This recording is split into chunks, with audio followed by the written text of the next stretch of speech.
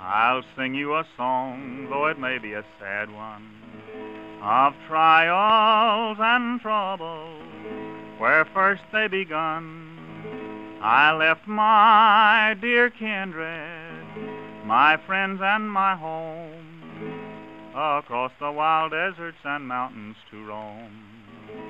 I crossed the Missouri and joined a large train, which bore us o'er mountain and valley and plain, and often of evenings out hunting we'd go, to shoot the fleet antelope and wild buffalo.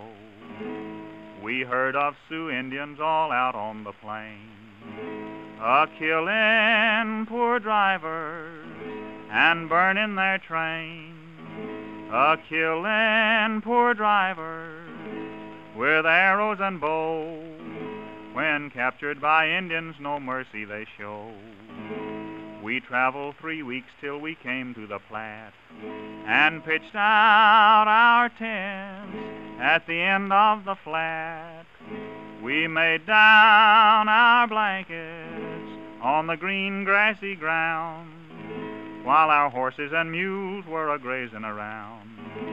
While taking refreshments, we heard a low yell, the whoop of Sioux Indians coming up from the dell. We sprang to our rifles with a flash in each eye. Boys, said our brave leader, we'll fight till we die. They made a bold dash and came near to our train, and the arrows fell round us like hail and like rain. But with our long rifles we fed 'em cold lead, till many a brave warrior around us lay dead. We shot their bold chief at the head of his band. He died like a warrior with a gun in his hand.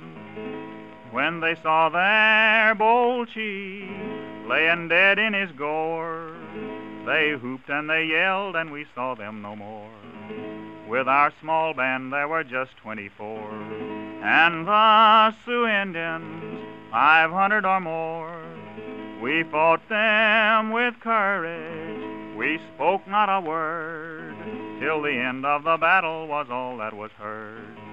We hitched up our horses and started our train. 3 more bloody battles that trip on the plain, and in our last battle 3 of our brave boys fell, and we left them to rest in the green shady dell.